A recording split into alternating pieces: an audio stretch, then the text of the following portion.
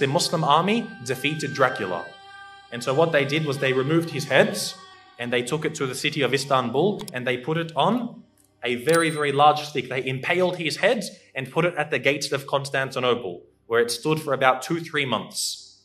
If you want to be like this man, wage war against us.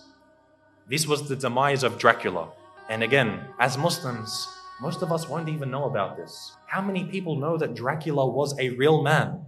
And we as Muslims, we fought him and we killed him. You know how they say garlic kills Dracula, or a silver bullet to the heart, or a wooden stake? None of these kill Dracula. Muslims kill Dracula.